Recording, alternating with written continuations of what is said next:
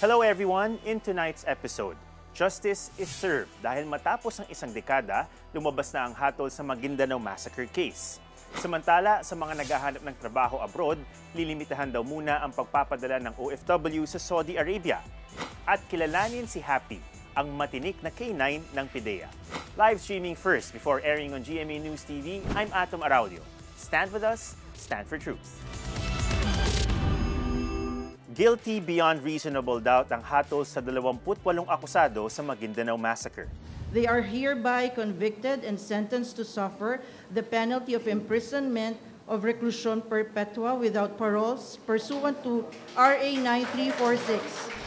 Among them are members of the Ampatuan clan, former Datu Unsay Mayor Andal Ampatuan Jr., former ARMM Governor Zaldi Ampatuan, the late Anwar Ampatuan Sr., Anwar EP Ampatuan Jr., and Anwar Sajid Ulo Ampatuan. They were found guilty for 57 counts of murder at sinintensyahan ng parusang reklusyon perpetua or a maximum of 40 years without parole. Ilang pulis din at civilians ang nabigyan ng parehas na parusa. Meanwhile, 6 to 10 years imprisonment naman ang parusa sa ilang itinuturing na accessories to the crime, kabilang ang 14 na pulis at ang Ampatuan aide na si Bong Andal.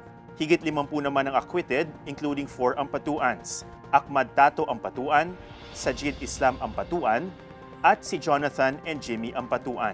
The court also ordered the arrest of 80 more who remain at large. November 23, 2009, nangyari ang itinuturing na worst election-related violence sa bansa at single deadliest attack on the press.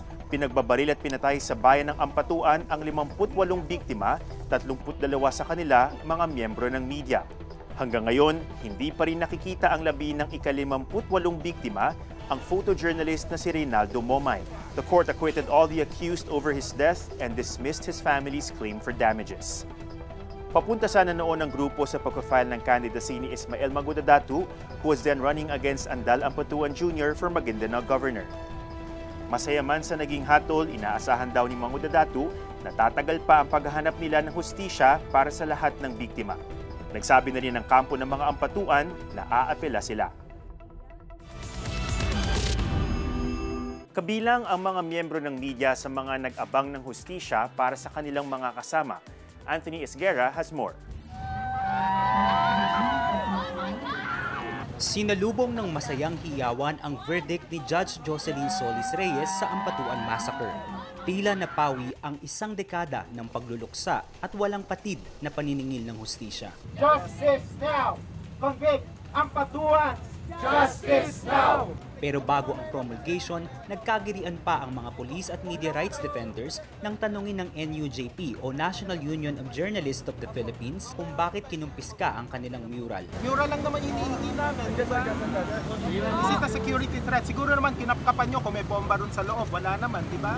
Convict! Convict! Convict! Ampatuan! Maya-maya pa ay dumating na ang convoy ni Judge Solis Reyes at sa loob ng isang korte sa Camp Bagong Diwa, binasahan na ng sakdal ang 101 na accused sa karumal-dumal na pagpatay sa 58 na tao. Finally, after a decade, the Ampatuan brothers were found guilty of murdering 58 people, including 32 journalists, in the worst election-related violence in the history of the Philippines. Guilty beyond reasonable doubt ang hatol sa magkapatid na Zaldi at Andal Ampatuan Jr. Ang kanilang kapatid na si Sajid ay acquitted for reasonable doubt. Tagumpay na mayroong conviction. Nalulungkot tayo na marami ang napawalang sala, pero yun ay desisyon na ng korte. Ikinagagalak natin na ang mga primary suspect sa kasong ito ay tuluyang mananagot sa krimen na ito. Gaya ng NUJP, nakikita po natin ito bilang partial victory. Bakit siya partial? Sapagkat una, hindi lahat ay na-convict. Inaasahan sana natin yung 101 na nililitis sa kasalukuyan, lahat sila ay may conviction. Sa 101 na natitirang defendants, 28 lang ang sentence to reclusion perpetua at 55 naman ang napawalang sala, karamihan mga pulis. Maaari pang iapila ang desisyon ng bababang korte hanggang sa Supreme Court. Kaya nangako ang NUJP at iba pang grupo na hindi sila magpapakakampante lalo na't 80 suspects pa ang at large hanggang sa ngayon. Ilang oras naman matapos ang promulgation, lumabas na ang mga convicted. Mahigpit ang seguridad at may air cover pa.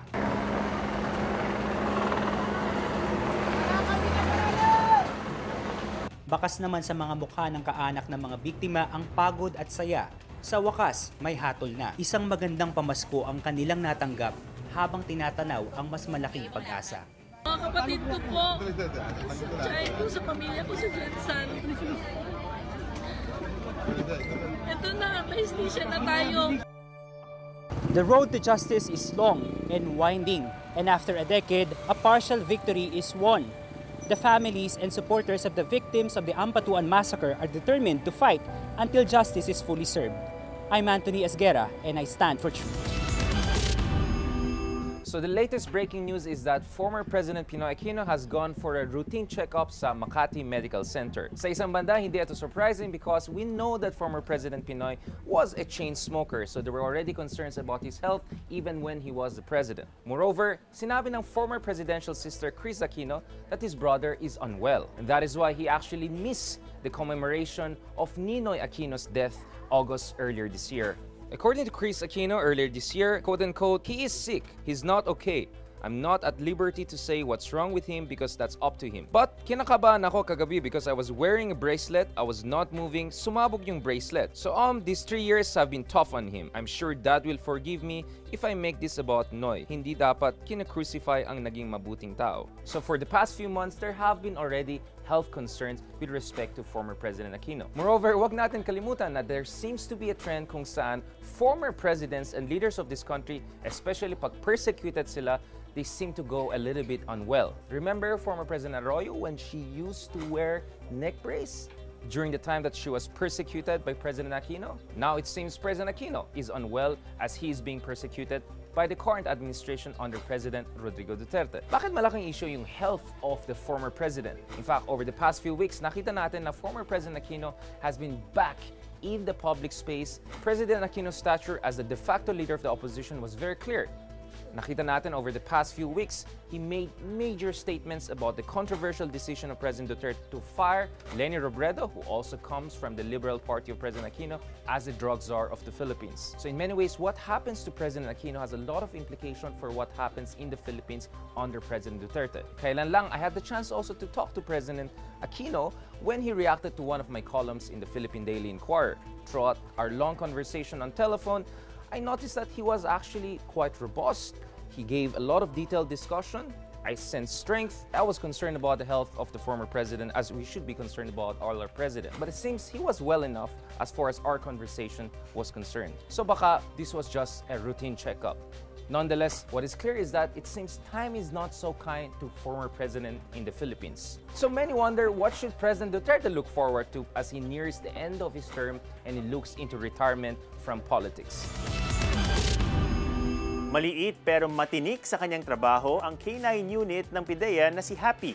Kilalanin natin siya sa kwento ni Shai Lagarde. Ipinakita ng Bureau of Customs sa media ang kahong ito na naharang at ineksamen sa warehouse ng isang shipping company sa Pasay City. What looked like a set of speakers flown in from the United States turned out to be hiding 20.8 kilos of shabu or crystal meth, estimated to be worth over 141 million pesos. Because of the profiling techniques of our customs and in coordination also with PIDEA, we were able to apprehend this. Hindi man nadiskubre sa point of origin pa lang, hindi ito nakaligtas sa PIDEA agent na ito. Ang K9 Jack Russell Terrier na si Happy. Siya ang nakaamoy ng anomalya, ang tinatagong shabu na nakasuksok sa speakers. Ako po si Ikito Marlon Mupan, ang handler ni Happy. Nagsimula ako siyang hawakan year 2013. Ako po yung nagturo sa kanya na matuto sa pag-amoy ng mga drugs. At marami na rin siya ngayong nahuli at na pakulong na. K9 profiling kami sa mga bagay, sa mga kaya sa cargo. Ikutin namin yan. Pag meron siyang naamoy doon na isang bagay, tatagal siya doon, inaamoy-amoy niya. Hanggang sa pagka-whiscratch na siya, ayun na yun, positive na yun. Kadalasan po ng mga K9 medyo mas malalaki, no? Ano po reaksyon ng mga tao na ganito lang siya kaliit? Sabi, cute, siyempre. Ang cute naman ng aso mo, gano'n. Ganun karamihan ang sinasabi nila. Happy! Happy! Halika dito! Ayon kay Deputy Commander Gerald Javier ng NAIA Interagency Drug Interdiction Task Group o IADITG, sa taong 2019 ay nakapagsagawa sila ng 27 operations. 14 of these are with Happy's assistance.